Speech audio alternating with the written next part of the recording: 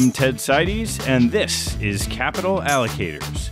This show is an open exploration of the people and process behind capital allocation. Through conversations with leaders in the money game, we learn how these holders of the keys to the kingdom allocate their time and their capital.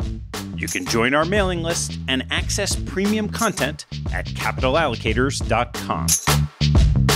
All opinions expressed by Ted and podcast guests are solely their own opinions and do not reflect the opinion of Capital Allocators or their firms. This podcast is for informational purposes only and should not be relied upon as a basis for investment decisions. Clients of Capital Allocators or podcast guests may maintain positions in securities discussed on this podcast.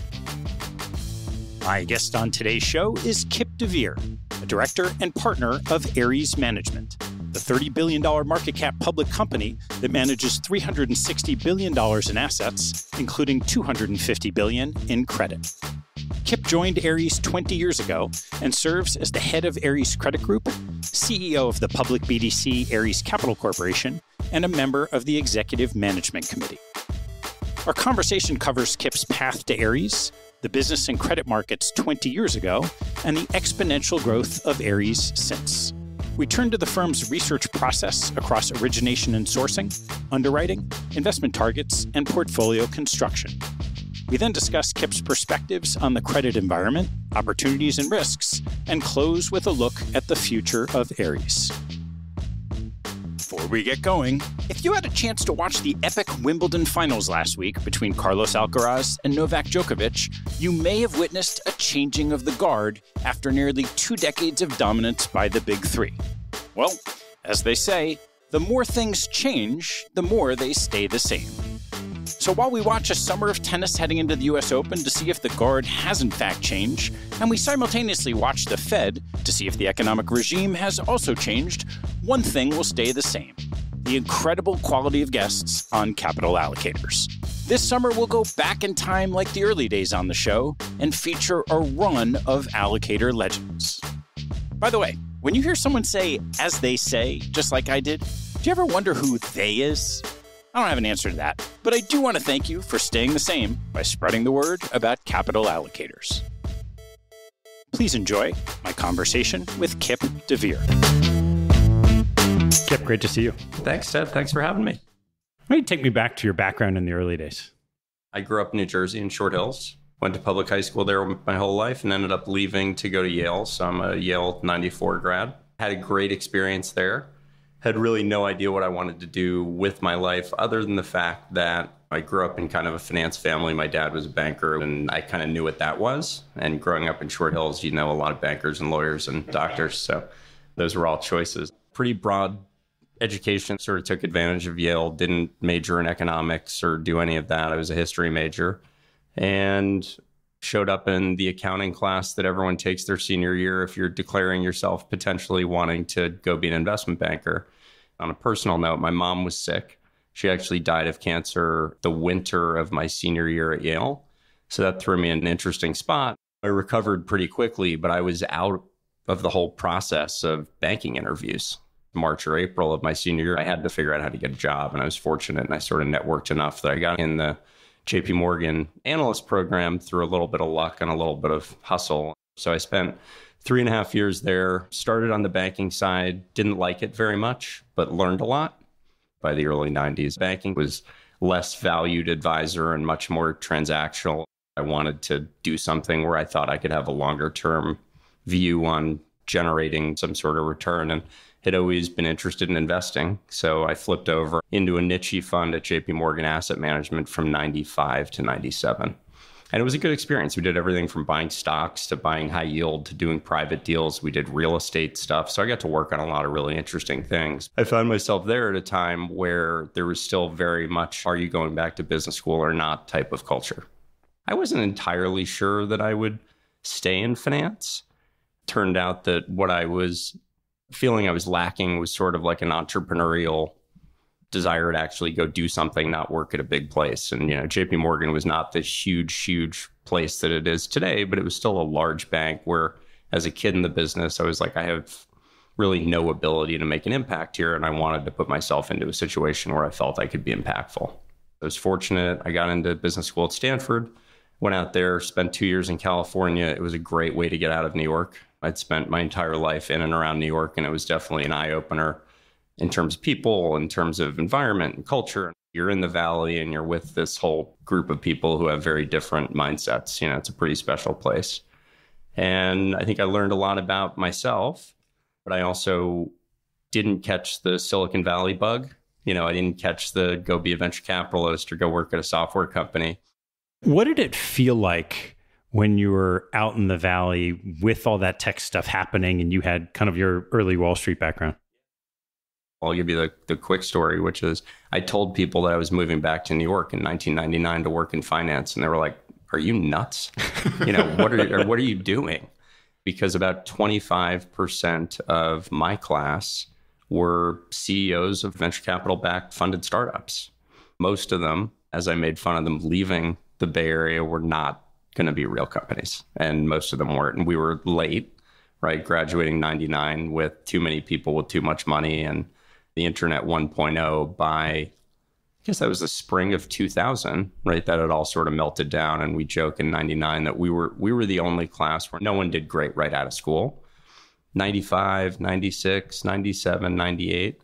I mean, I could give you a couple of examples of folks that I know from those days who started a company as CEO, ran it for 9 months and sold it for $200 million 9 months out of business school. I'm not sure I believe they were lasting, but they were eye-opening. What did you think it was about you that you rebuffed that trend at the time?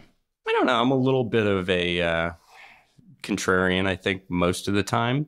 People who work with me and live with me would probably say I do like to challenge the common underpinning of what people seem to think. And look, the Valley is an incredible place in terms of the innovation and the intellects and all of that, but it's also a really tough place in terms of just crowd thinking. People really tend to kind of move in the same direction all the time.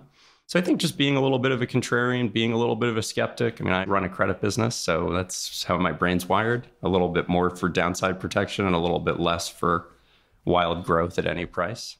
So how'd you find your way from business school into the credit markets? The simple answer is the couple of folks that I opened the New York office with, you know, we shift forward at Ares, I've been working with for 20 years. So I went to work there with them, which was a place called Ares Capital. We had a boutique inside a French bank doing kind of what I wanted to do.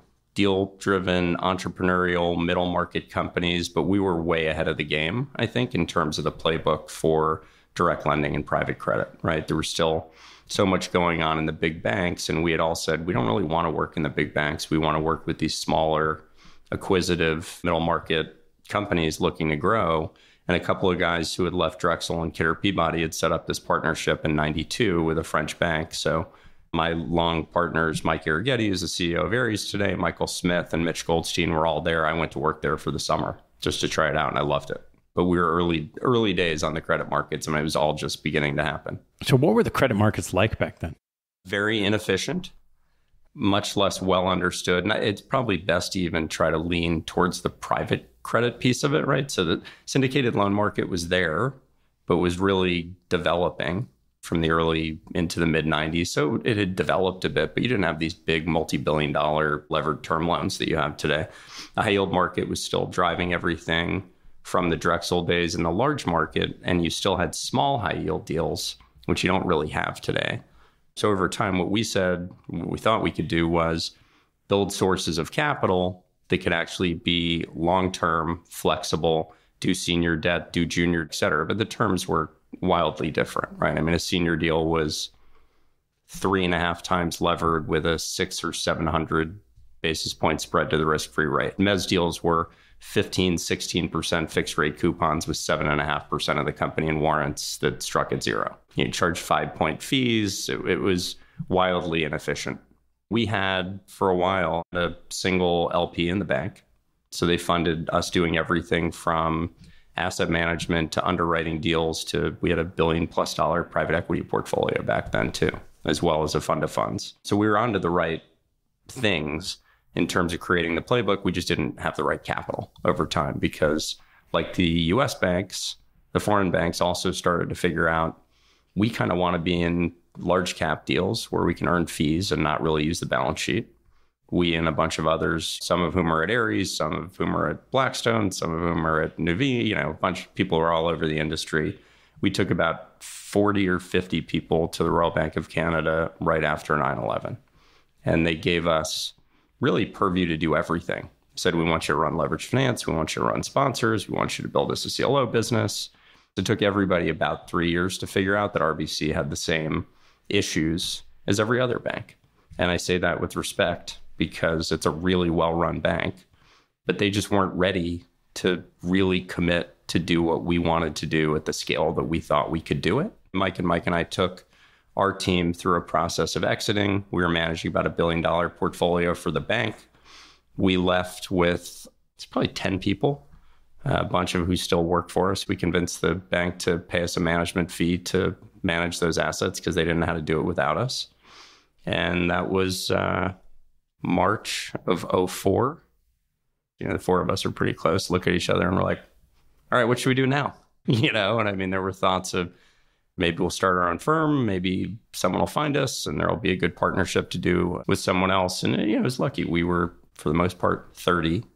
I was married with no kids. It felt like a great time to try to go do something on your own. That being said, I was also 30 with no money, and having some stability and some intermediate step felt comfortable too. And that's when a couple of the senior folks at Ares, that was exclusively at the time in Los Angeles, approached us. And they said, we'd love to talk to you guys about potentially coming on board. We're going to go really commit to private debt. And we've done a bunch of deals with you guys and we've got a lot of respect for you. What would you think about that? So we entered into conversations with them probably March 2004 and officially joined, the three of us plus 10, call it, in May of 2004. So what was Ares when you joined 20 years ago? Smaller. For us, it was perfect. To be honest, I'm coming up on my 20th anniversary. It's been pretty close to perfect for 20 years. But when we got there, they started originally two partners spun out of Apollo, right? So Tony Ressler and John Kissick, who founded the firm, were two original Apollo partners in LA. They left Apollo because their goal was to actually focus on credit. And Apollo at the time was going a different direction with large cap buyouts and real estate and everything else that they've done. And Tony and John said, I think if we set up a firm that we start to build back out around credit, we'll be able to expand into different areas, whether it's PE or real estate or whatever else. But at the time when I got there, it was about 65 people. It was LA only. I think we managed probably $3 billion of CLO money, largely bank loans, but some high yield in there too, because they were old market value CLOs. And Tony and Bennett Rosenthal were getting close to closing a $750 million private equity fund. So for us as 30-year-olds, we said, starting your own firm can be really hard and really expensive. What does our risk tolerance look like? Do we actually have enough money to start our own firm? And the answer was no. So it gave us a platform with some credibility, but also back to where I was earlier, it also gave us a sense in our mind to really be entrepreneurs and drive things and contribute to building the firm and its success and be there when it got going. So without going step by step, what is Ares today? So Ares today is about 2,600 people. We have 30 offices. The rough breakdown today is about 700 in New York, 700 in LA, and about 400 in London. And then the balance are either folks out originating new deals or looking for clients. 360 something billion of AUM, but we're really still known as a credit first shop, right? We're about 250 billion of credit, and that kind of leads everything that we do. And it's led us into a bunch of other businesses. Private equity was there when we got there, but a lot of what we're doing in our private equity business is credit oriented. Core buyout reserves probably a third to a half of what they do for restructuring and reorganization type situations where they'll go in and either buy debt or do some sort of hybrid security that they think will put them in a position to own a company. The other half of the fund is sort of just regular way buyouts. And we actually run our entire distressed and opportunistic business alongside the private equity group, and they have 10 plus billion of capital. So a lot of the distressed investing we're doing with long-term ownership-oriented private equity mindset, not trading, loans and bonds. We do that too, but it's a less significant part of the business. When you started, you mentioned there was a $3 billion CLO business and then the beginning of private capital structure. bunch of different structures where you're putting these assets in today. How do you categorize all the different pools and types of structures? Everybody asks me the question, if I invest in private credit, which one's best? And the answer is, well, that has nothing to do with me. That has to do with you as an investor, right? It's what's best for you. But look, when we started, and even thinking back to the Indo days, private credit was not an asset class. We went out on an early trip pre the BDC even getting formed to a couple of our large California LPs that the LA crew had known a long time. And when we pitched them what we did, which was full capital structure, lending solutions in those businesses, in the beginning to private equity, but it can be applied anywhere. The question was, we wouldn't really know how to invest with you guys because we don't have an allocation in fixed income. It's illiquid. The returns are good enough that it might actually fit in our private equity bucket, but private equity doesn't have any expertise in credit. So the inefficiency even back then in 2004 was that a lot of the investors around the world didn't understand the asset class and didn't know where to put it. And what's happened over now a long period of time is different investors have scoped the asset class. Different managers, we like to think we're one of the leaders, have built out enough of a track record that it's easy to audit. Our US direct lending business, I can show someone $100+ billion track record over 20 years through market cycles that's generated a net 12 or 13. That's easy to underwrite if you're a large sovereign, if you're a pension. So you may have to come up to speed and learn, but you can do it. Back then, there wasn't enough information for people to really do that. When you think about the changes in this market over the 20 years you've been in the seat, have you gone from 3 or 4 billion to literally 100 times that? Yep. What were some of those key inflection points with the acceleration of assets over the last 20 years? Most of the time for us, it's downturns. The privates market overall consolidates share away from the public markets during downturns. So 2002 was kind of a more normal credit cycle, actually pretty similar in my opinion to where we are today, which is concerns about inflation, tightening monetary cycle, questioning certain business models. Back then it was tech 1.0 and telecom, too much leveraged finance issuance in those sectors, et cetera. Credit markets and the banks sort of sell off and private credit makes its first push. And I think we were there to make that first push. But the same thing happened during, the GFC. That was the most significant one. But the GFC, I think, really taught public market investors that they didn't have the liquidity that they thought they had in liquid markets. And that was really when a lot of really sophisticated investors, also because we'd been putting track record together, came to us and they're like, so this private market stuff doesn't seem to be quite as volatile, doesn't offer liquidity, but seems to offer pretty good longer term returns. Can you explain it to us? COVID was a bit of a inflection point too. So it's usually downturns that actually accelerate inflows into our business. How have you guys thought about organic growth and acquisitions? My partner, Tony, when he set the firm up, his belief starting the firm was if we can put some businesses alongside one another that all actually benefit from one another and make one another better, we'll be onto something. Right. And we started with liquid credit and that flipped into private equity, which then flipped into private credit. Those were our three businesses for a long time, really coming into the GFC. Over the years, we have been able to grow credit organically by hiring teams and doing it ourselves without acquisitions. So we've built out a very significant business in European direct lending with no acquisitions, just by going over to London and hiring Brits to do what we did. And, we opened in Stockholm and Paris and Amsterdam, everywhere else. And we did that organically. We've also been building an alternative credit business, which is kind of a non-corporate lending business. We did that organically with hires. There's some things that we did do through acquisition that we said, if we're going to do it, we need to start big enough that it's relevant to a company like ours today. So the examples of that really were real estate. So we bought Apollo's real estate business, in 2006, after the Macs were leaving, and that was kind of coming apart. And that was a nice foundation for us, both lending and equity. And we've built on that, did another acquisition in real estate called Black Creek Group. that managed at the time 2 private REITs, and that helped us bulk up. So real estate's been an area where we've acquired. Infrastructure is another place. We recently bought a business from AMP doing infra debt lending. About 10 years ago, we bought a small private equity firm in the infra space to start those capabilities. We bought a company called Landmark Partners a few years ago to get us into the secondaries business. That's something we're really excited about. Our view is there's a lot of this private capital that's now stuck with higher rates that really is going to create liquidity issues for a lot of investors. So this could really be a shining moment for the secondaries business. There are really 5 or 6 scaled secondaries businesses, and we said we got to have one.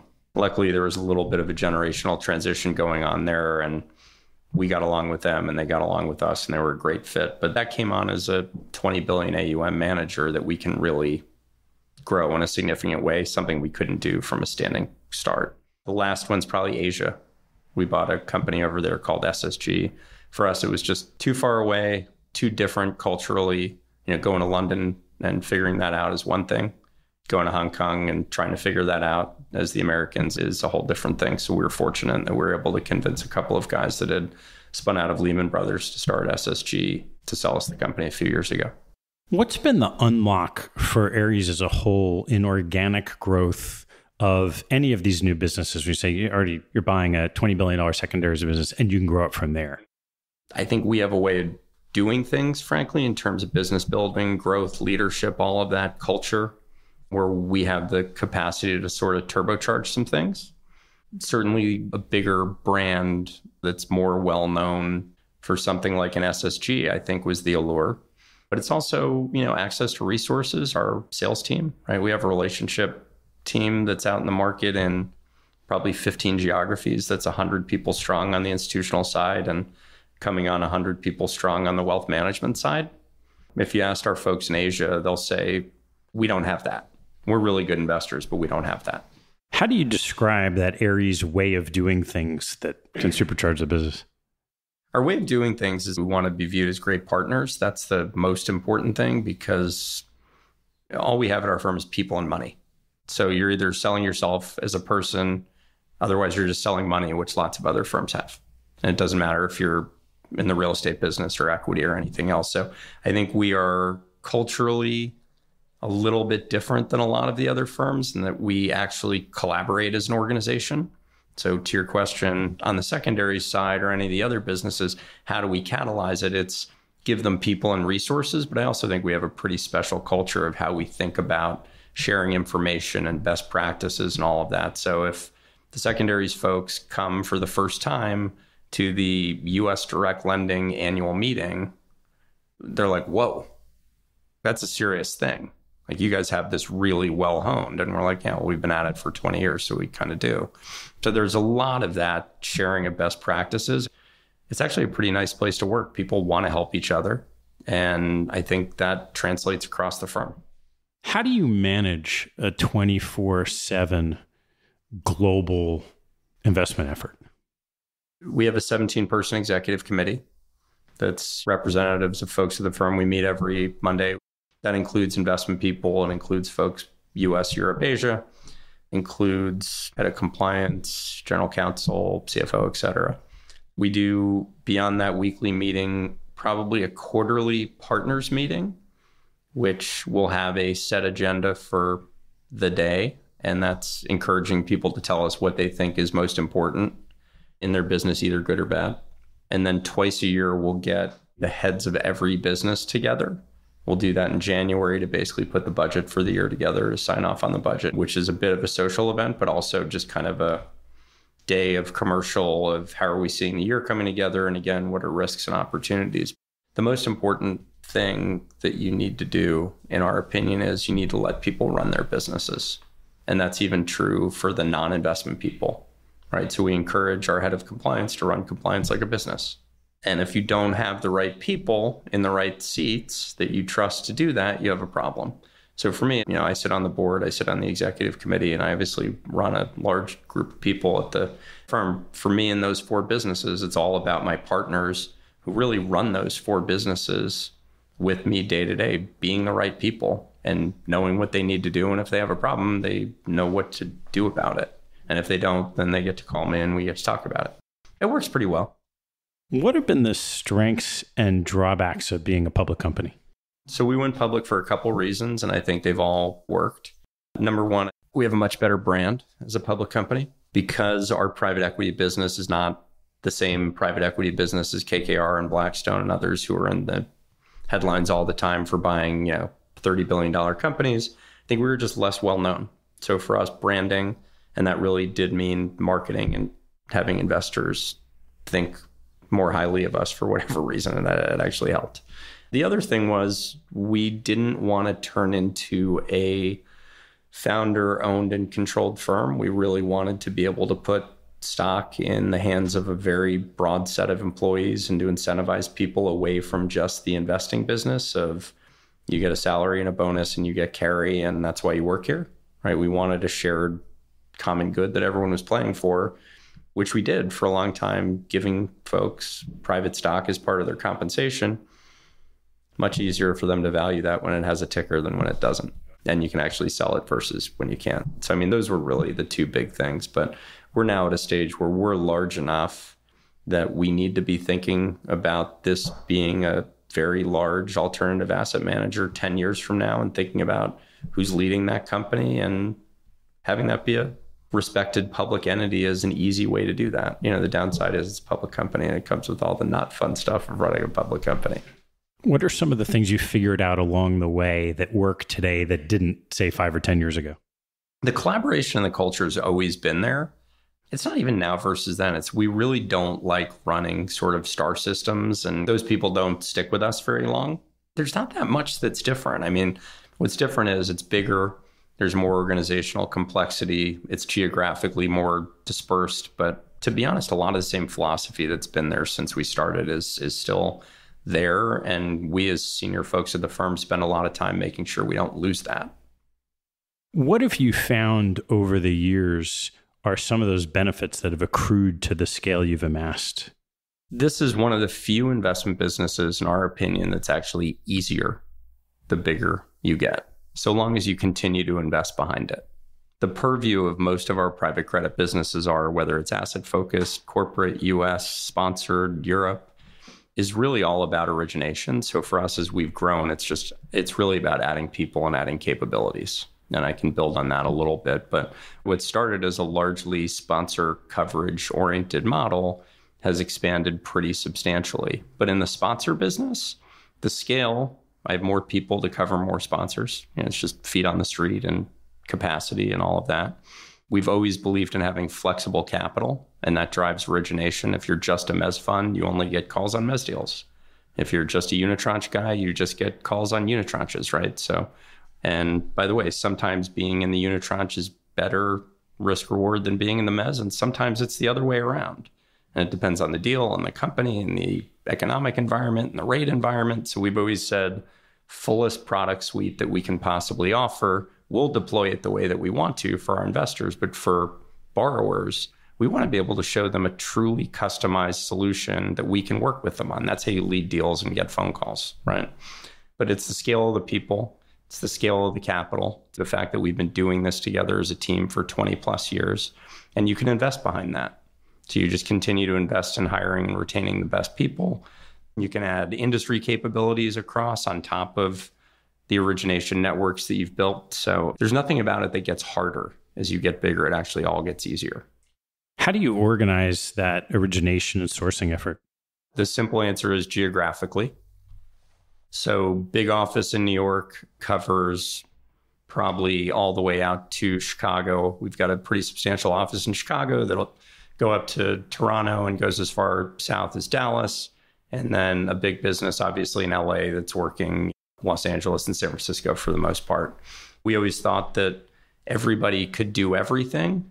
One of the things that we've changed over the years is we've created a dedicated sponsors team, a dedicated non-sponsor team that we've filled with industry-focused people.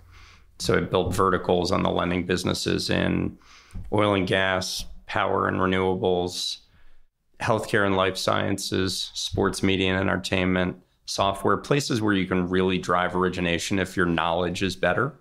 If you're a sponsor coverage guy and you're a generalist and someone shows you a consumer products company or a business services company, once you have enough experience, you can figure it out. If you're trying to do more and more in healthcare and you want to actually invest in devices or in pharma, I mean, you need really differentiated experience. So we've obviously put that on as an overlay away from just calling and originating. What's your rule of thumb of how many companies an individual sourcer can cover? Different people have different views, and it depends who they are. A person who covers Blackstone at Goldman Sachs, like he has one client, right? So it depends who they are.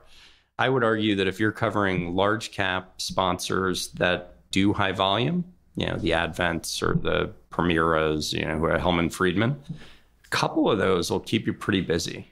And those obviously sit with probably our most experienced people.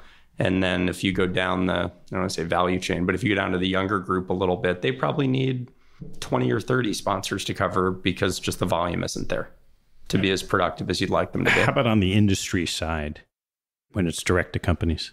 That is driven so much by bankers and by conferences and all of that it's as much about covering the intermediaries. If you know enough bankers and you go to enough conferences and you're working on pharma and you're knowledgeable, CEO of that company, when he meets you at a conference or is introduced through a banker, sees you as a very valuable potential counterparty because you actually understand their business, right?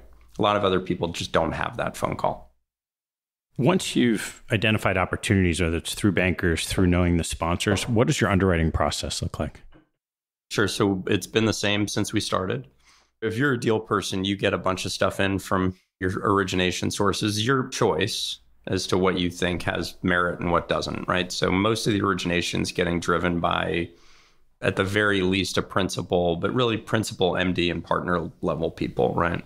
And I say originators because everyone understands that word that knows our business. But just to be totally clear, we don't have an origination only team. All of our people do everything. So everyone's an investor. So if you're senior, you're responsible for sourcing, but you work on that deal all the way through. You carry it through portfolio management all the way to exit. Some other organizations don't work that way. We're big believers you need to work that way.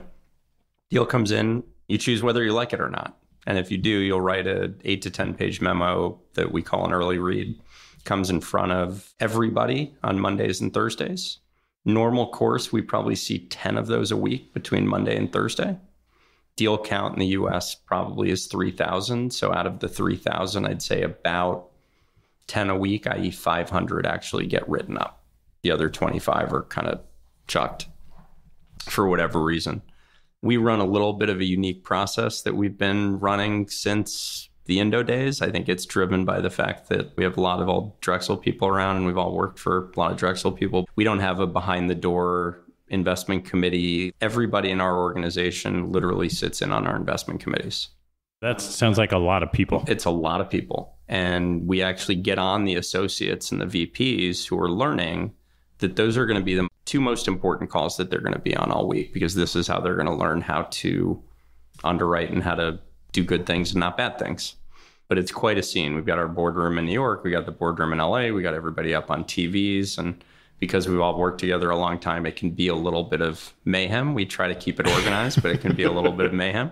So when a new deal comes in, that's an early vetting of, do we like the company? Do we like the situation? What do we think of an early capital structure? Because again, we're trying to lead deals and price them, right? So that's where deal teams are getting feedback on. That looks like a little bit too much leverage. The pricing looks thin. Here are my 9 really serious concerns on the due diligence front, most of which you probably already saw yourself and have identified. But it's a way for us to say, I've done 5 deals like that in my life, and these were things that weren't in your memo that you might want to think about. Even though each person's going out looking at what they like, at the end of that process, is there an Ares deal? Something that there's certain characteristics of what you guys I think so. I mean, I think we're good at identifying what we like and what we don't like. The direct lending business today is blessed by not being a benchmark investor. We're an absolute return investor. What that means, if you think through that in a very simple way, is you should probably orient yourself towards companies and industries that tend to default less. And you should orient yourself away from companies that tend to create more defaults. We have a good friend who used to be the chief risk officer of Wells Fargo. And during the GFC, he came in and he's like, I need to sit down with you guys. Your portfolio is performing much, much better than everyone else's, and I don't understand why. And this is kind of where we started with him. And we said, it's easy. We have more companies with inelastic demand curves, whether it's healthcare, business services, software, and we have fewer cyclicals, oil and gas, home building. So if you decompose the LCD index, it's really obvious where the defaults are. They're in 6 to 10 industries, and most of the other industries tend to outperform. So we definitely have an industry lean that is consistent towards defensive, towards growth, towards higher free cash flow, and away from cyclicals, because you just don't get paid to be there in a lending business. How do you balance the market knowledge that those are better businesses with pricing, so you probably don't have as good pricing if you're lending to those companies? So another thing that we've learned, you can't price bad credit.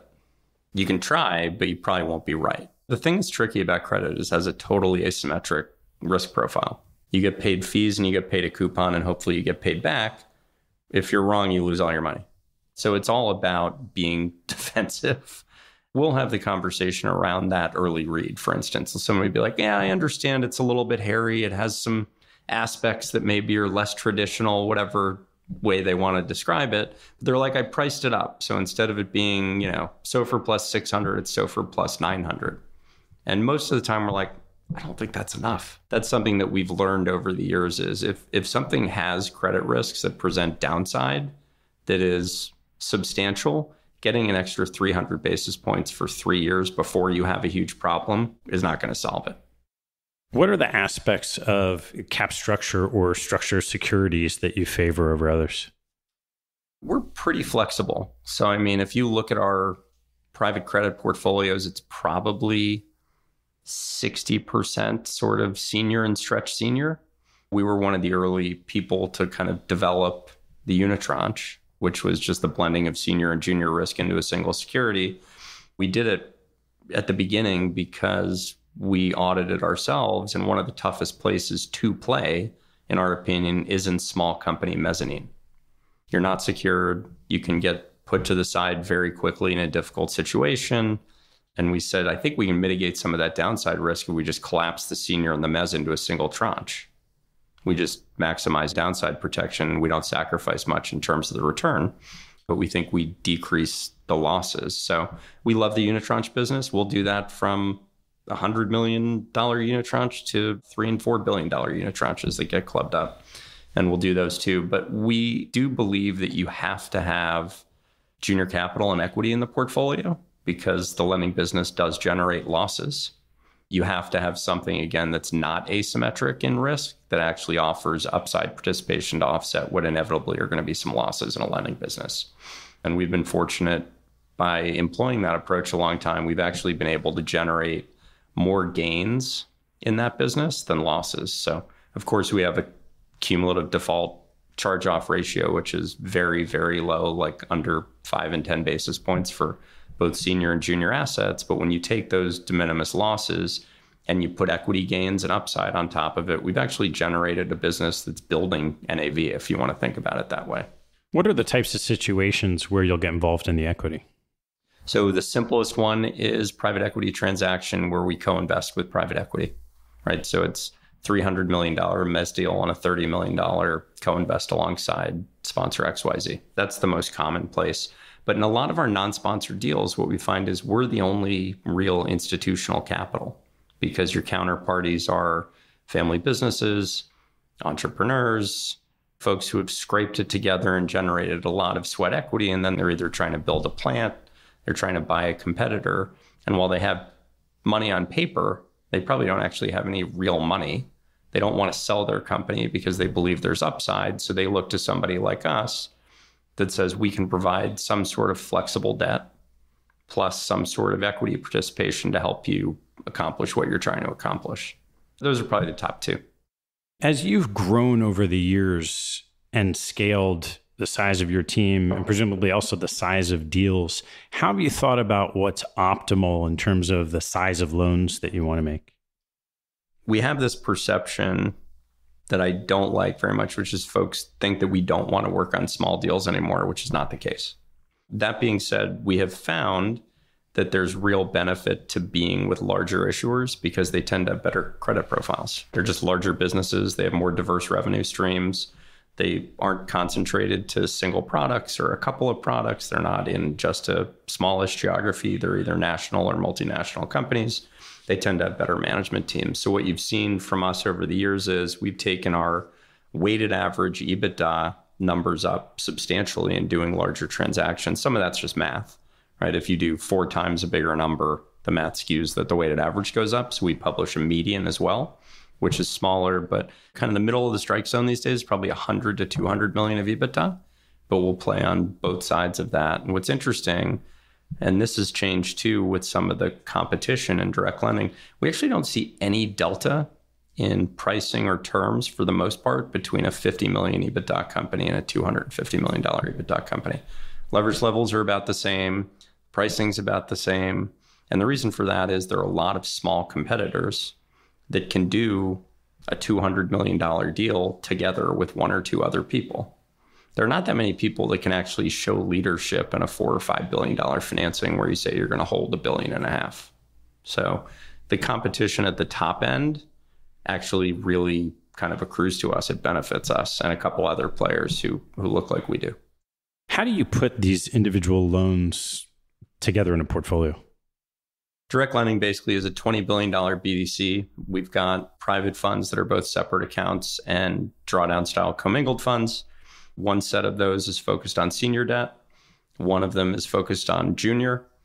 The team originates for the benefit of all the investors. So if we underwrite a $600 million unitranche loan, we have a pretty strict allocation policy, right? It just looks at every vehicle it could go into, says, does this fit the investment criteria? And if it does, it gets an allocation based on available capital.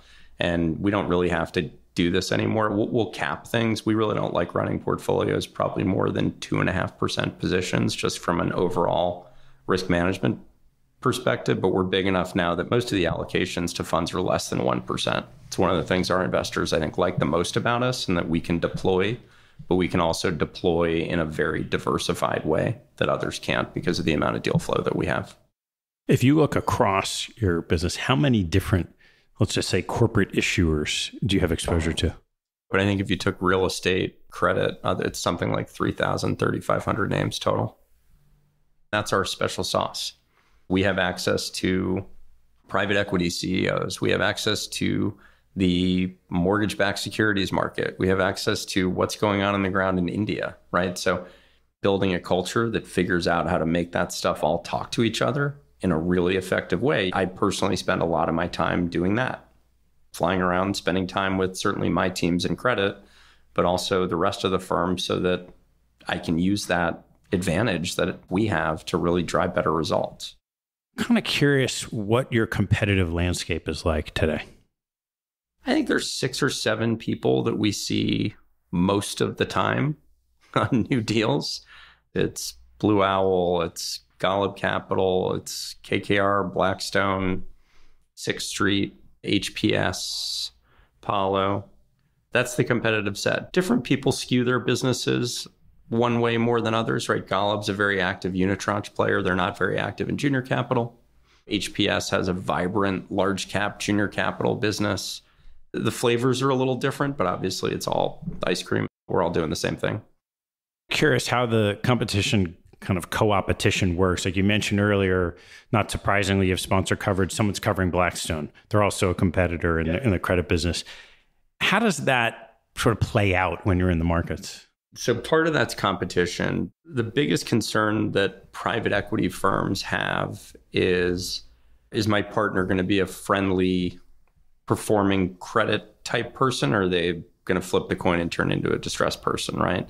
So we need to draw very clear lines between our performing lending businesses and our opportunistic businesses. And look, there are 5 or 6 large firms like Ares, whether it's Blackstone or KKR, that have credit businesses and have private equity businesses, and it just kind of is what it is these days.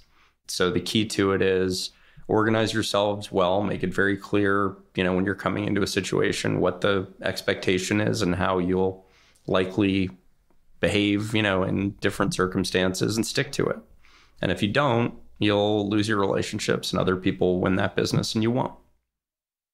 I'd love to turn to some of your thoughts on the current markets and maybe kick that off with just rising rates, inflation risk, as you said, not terribly dissimilar from 20 years ago.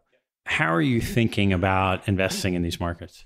I'll try to not play economist, but play more of credit person.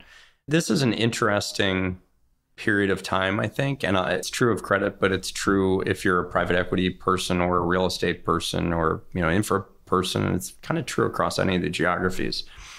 Our view now is the economy is actually doing pretty well. So the portfolio company performance that we see is good.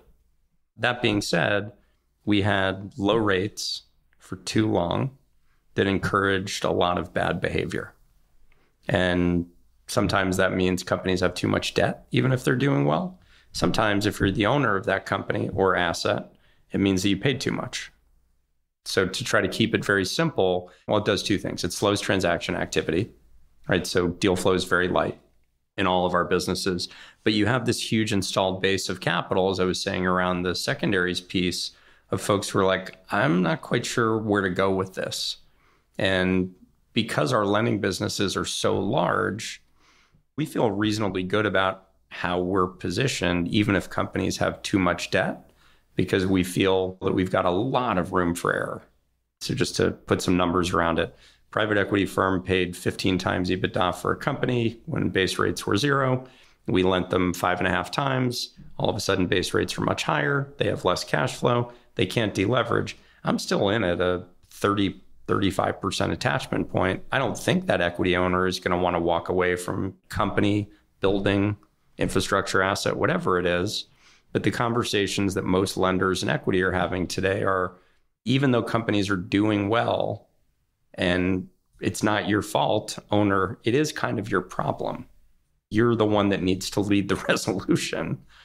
If you don't want to lead a resolution, you can give us those assets and we'll take them at half of what you paid. That's not our goal. But I think the remainder of this year and even into next year is going to be a lot of that. It's going to be a lot of just muddling through over-levered assets and owners who aren't quite sure what to do about that.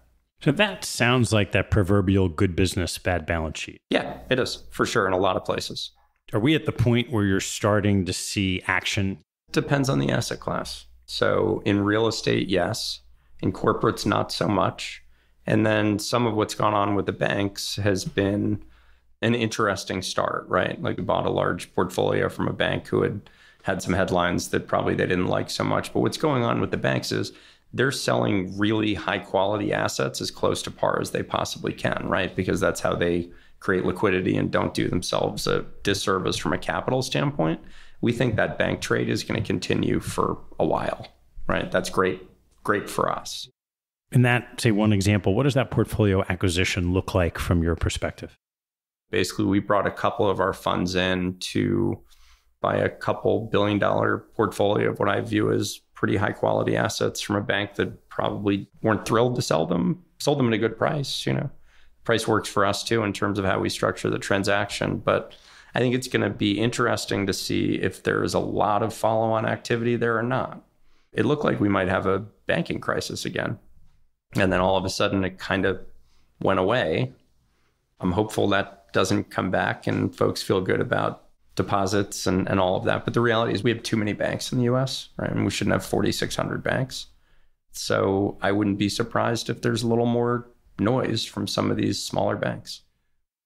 With your business being so much larger than the last time we went through a significant financial correction, how do you think about how you'll manage through that muddle through period just with the assets in your existing portfolios? We're always going to be needing more people. The busiest people in our direct lending businesses right now are not our new deal people. They're our portfolio management and restructuring folks, because there's just a lot of early signs that even if a company's doing well, companies are not deleveraging the way that they would hope to.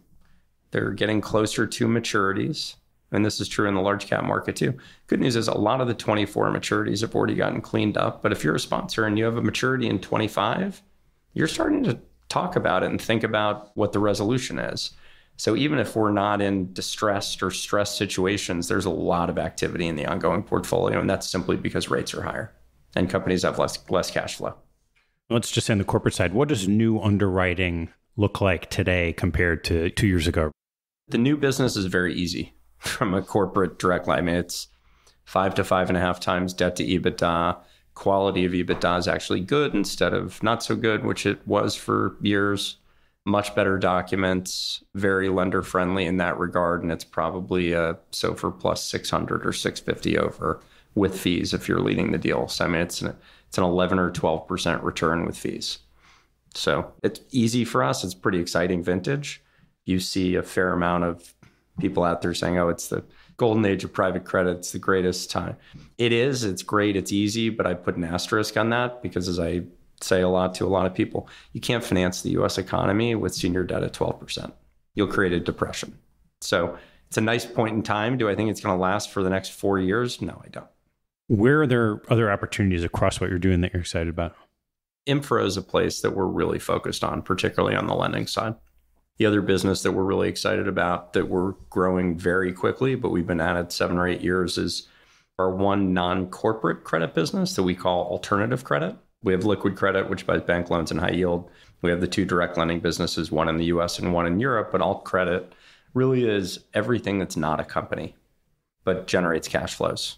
So pick your ground lease, net lease, single family rental, cell towers, medical receivables, consumer finance assets. All this stuff used to be bank assets on trading desks, and they're not anymore. So probably 7 or 8 years ago, we started hiring folks from banks who used to do this on principal desks to build a broad effort in the non-corporate lending business. And what's nice is we do the same thing we do on the corporate side. So if you have a pool of consumer loans, we can be the lender, we can be the mezzanine, or we can buy the assets free and clear and get somebody else to leverage them more. So we can create returns in that space. For investors, we've done a lot of missionary work with our investors to explain it the same way that we did direct lending years ago. It started with our CLO investing business and third-party CLOs. And they're like, oh, structured credit, I don't want any. Isn't that what blew up the world 10 years ago? Once you take them down the path of the underwriting and the strategy, and the fact that a lot of it is private and directly originated, it feels a lot like corporate direct lending. It's just not to companies. And I think we have the biggest team in the space, and we can really accelerate growth behind that. It's a very large market. We think it's a $3-4 trillion addressable market. How do you think about opportunities internationally compared to in the U.S.? I'm more comfortable personally, obviously living in and around New York with the U.S. than I am with anything else. We think the European market is a great market, actually, for what we do because it's just less institutionalized. We are one of the early folks. We've got a real leadership position there that we can grow into. It's a little bit different in a couple ways. The banks won't quite exit the market completely because, there's still some French banks and they're nationalistic about lending in France, and there are German banks that want to lend in Germany and Swedish banks that want to lend in Sweden. So it's a little less easy to totally disintermediate banks in Europe. You can have your own view on the economies there. Europe isn't one thing. The US isn't necessarily one thing either, even though we call ourselves one thing. There's a big difference between doing deals in the UK versus doing deals in Italy, of which we do very few. So that business for us, focusing on healthy companies and healthy geographies, feels a lot like the US, right? You're talking about sophisticated, large economies with real legal structures in place that allow for lending. You have to be excited about Asia because of the growth prospect there. That being said, it's very noisy over there right now, right? For a lot of reasons, and COVID was part of that. But I think there's a lot of figuring out to do. We have a very nice business there that's actually distributed pretty broadly across China, Southeast Asia, India, et cetera. The one place that we're not, that we'd like to be investing, is Japan. So that's one of the things that we're going to be trying to figure out here over the next 5 years. I'm personally less comfortable with that market just because I've spent less time there, which is one of the reasons to do the acquisition and bring in people who have been there a long time, who are experts there. Where are you excited about deploying capital in the opportunistic pool? Two really interesting things we can do in all of our businesses this year are just brand new deals with low leverage and high pricing.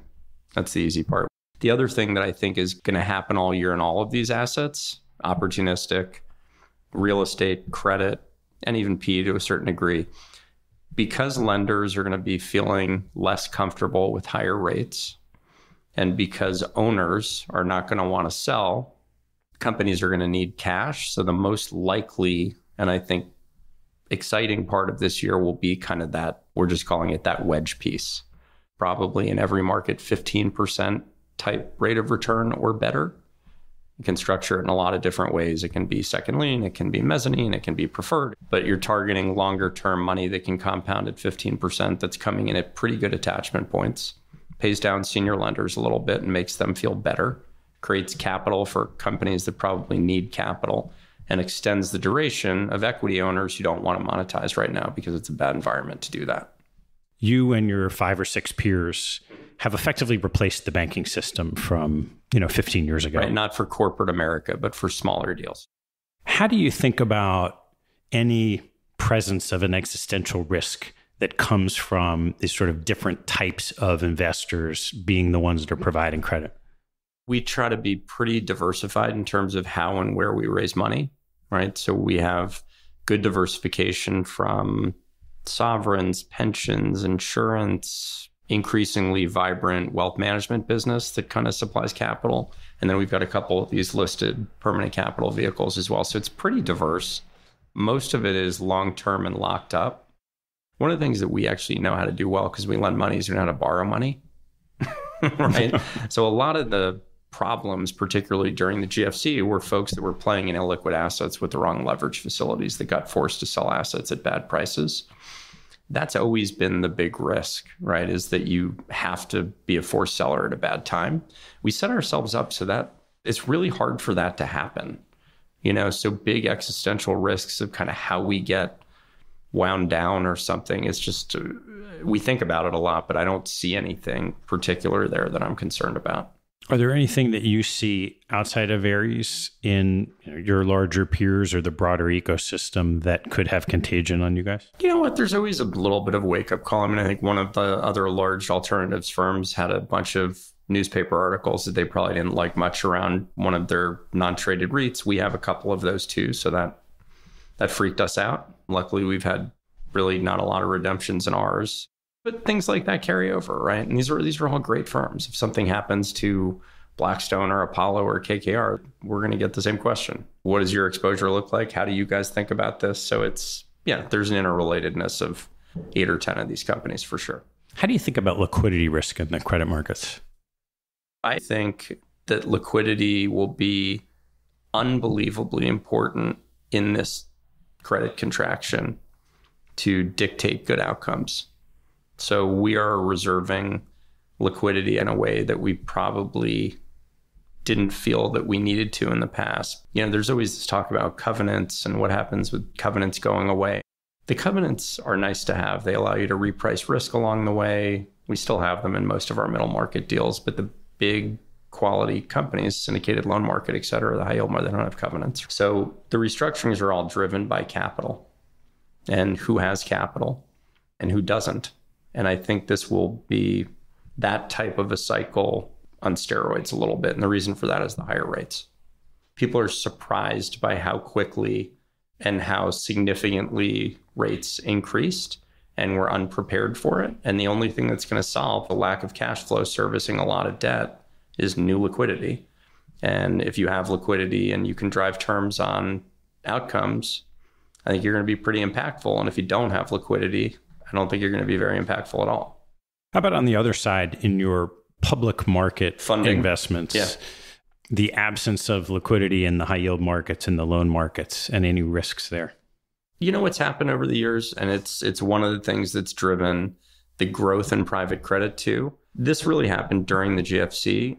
Most of our PMs on the liquid side want to be in larger deals where they know there's liquidity because they have to trade those portfolios. And I mean, the GFC was extraordinary, but we'd be like, oh, great, opportunistic. Let's go buy $10 million of bank debt in this issuer. The price off the sheet from somebody is 75. And we go try to buy, not sell, buy $10 million of bank debt at 75 and we get like 3 million. I mean, there's just nothing trading. So that's a world of artificial liquidity. What we focus on is trying to be really diversified and be in situations where we know that these smallish position size can actually trade. Because particularly in CLOs, which is the largest part of our liquid business, you need to be able to trade your portfolio. It's really important. You can't get stuck in a name. As you look out over the next 5 or 10 years, what do you think Ares becomes from here? Well, my partner, Mike, who's the CEO, has charted everybody on getting to 500 billion of AUM as a growth target, which I think is great and achievable. We've filled a lot of the gaps that I think that we had in the last 5 years. We don't have that many more flags to plant, right? I think we're geographically where we want to be, with the possible exception of being on the ground in Tokyo. I think we're happy with the businesses that we're in. When we talk to our LPs and our investors, there are not a lot of things that they look at in alternatives that we don't do. There's nothing out there for us that's gosh, we really need this, in terms of acquisitions in the future. We had 1,300 employees pre-COVID, and we came out of COVID with 2,800 employees. So this year for us is a little bit of people actually really need to integrate and know each other better than they maybe do when they were sitting in front of their Zoom screens during the pandemic, right? And especially with Asia. We were thrilled with SSG, but part of the plan was you guys are going to come to New York and London a lot, and we're going to go to Asia a lot. And that didn't happen for 2 years. So that's what we're doing right now. All right, Kipp, I want to ask you a couple of closing questions. Sure. What is your favorite hobby or activity outside of work and family? It's an easy one for me, even though we play some tennis together. Still, I'd rather be skiing than anything else. What's your favorite place to ski? I was fortunate that my dad bought a house in Vail in 1995, so I've skied there a lot. I grew up skiing in Killington, but we ended up out west, and we had that place. He just sold it, unfortunately, but we've skied there a lot. And actually, a couple of my partners are there too, so that's probably my favorite spot. What's your biggest pet peeve? I'm a very organized, thoughtful person. My wife would probably even say to a fault. I probably think too much. I don't like people who are quick to rush to decisions. I actually like hearing people around me. It's something that I think I've learned to be a lot better at over the years. I feel reasonably convicted when I get to an answer, even if it's quickly. And most of the time I've been fortunate that I can get to the right answer pretty quickly. But I think I've learned the value of actually hearing more voices in the room and spending a little bit more time with those voices. How about on the investment side, your biggest investment pet peeve? Just because we all started as sponsor finance guys, I think there's too much comfort gained by we're only in at 40% LTV. And you're learning that right now in every asset class. Things, even in private markets, can revalue very quickly. So you have to have a lot of conviction around where you are in a capital structure whenever you choose to write a check to be there, because you may not feel like you're the last line of defense, but you can become the last line of defense really quickly. So I think it's just, that to me just feels careless.